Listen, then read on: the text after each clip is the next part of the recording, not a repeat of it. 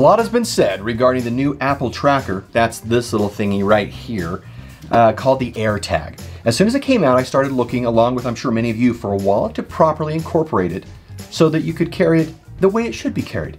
Many are rushing to get it done, but the Frechie company, right here, had theirs developed before it was even released. I've got it in my hot little hands here, so let's get into it.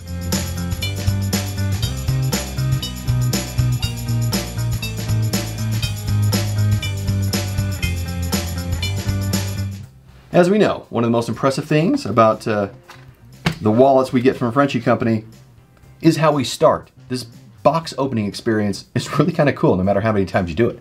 So you flip the two open, flip the top. Oh look, we have instructions here. But then it starts to do this. Oh, look at that. It just presents it to you with a nice description here about the wallet. So let's pull this out, set this aside. And it really means a lot when companies put attention into their packaging.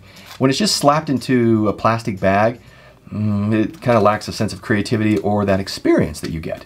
Tissue paper is what we have. And of course there's a magnet involved. See that? All of the Frechie wallets have magnets, and we talked about the benefits or the detractions from that and the potential dangers. But the Frechie company has done that well.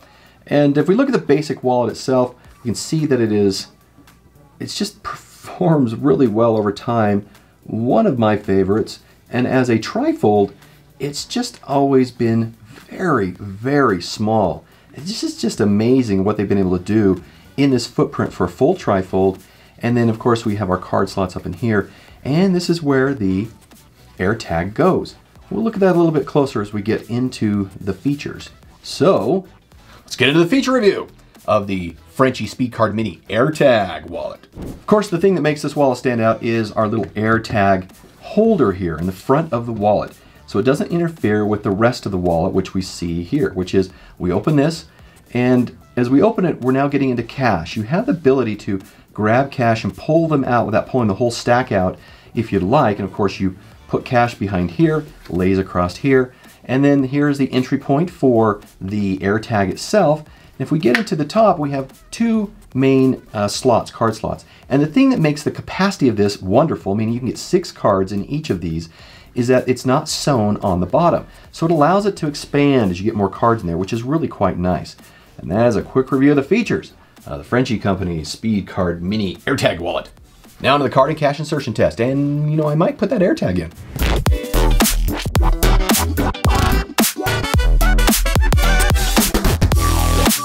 All right, so we found this little puck that actually is the placeholder in where the AirTag would go.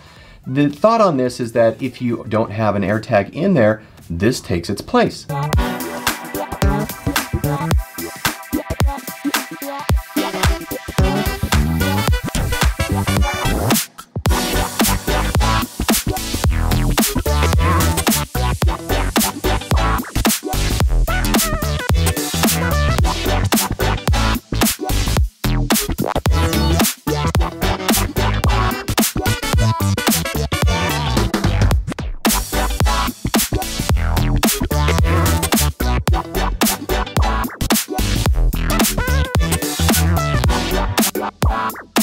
All right, you saw what I did there. I stuffed it. Actually, I didn't. Each of these slots can hold 6 cards. I put 4 in each of them, as well as the AirTag and then all that cash. That is the bundle of cash that we use right here. All the currencies, even up to the 100 euro, all works wonderful. No issues there. But it did end up with a pretty fat wallet of 1.1 inches. Now, from a cash perspective, again, it's brilliant, and the AirTag doesn't seem to really affect it that much. We kind of look how it's thick here. Its thickness as it interferes. It is just the thickness of the AirTag itself. And where they placed it is really quite nice.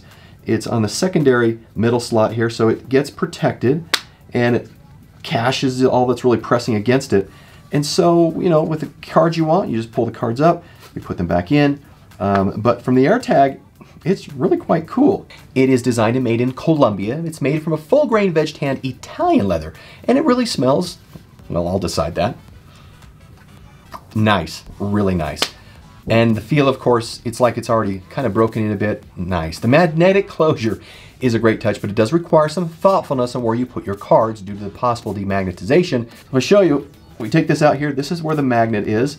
There is a receiving magnet there, and of course it's shielded from the back of the cards So even though we have a magnet here, it's facing this direction to receive the magnet facing down. It's a placement that works.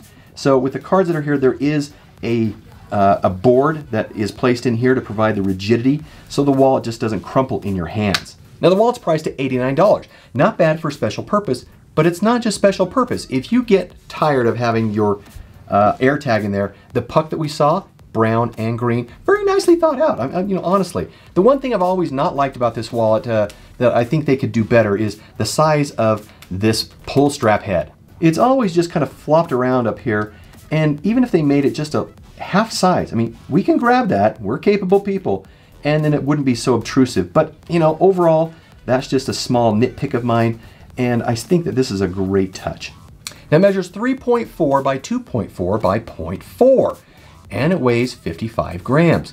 That's without the AirTag. You could lose this AirTag over time. Let me show you my concern. So we have this here, any little pressure, and you can start to possibly pop this out. You have to be really aggressive to do it, but if you are in this alone and you happen to push it, it'll come out. But if it is in your wallet, like it should be, and your wallet is closed, you have cash, you have cards, it holds it in place and it just will not pop out on its own.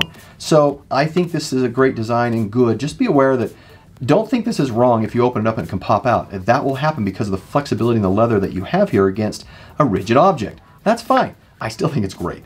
So with that, let's get on to the final score. For quality of 4, price of 3, features of 4, usability 4, and perception of 4. That gives us a final score of 38 out of 50. Love this thing. Great concept.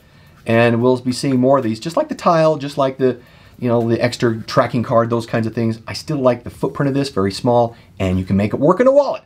We'll see you in the next review. Bye.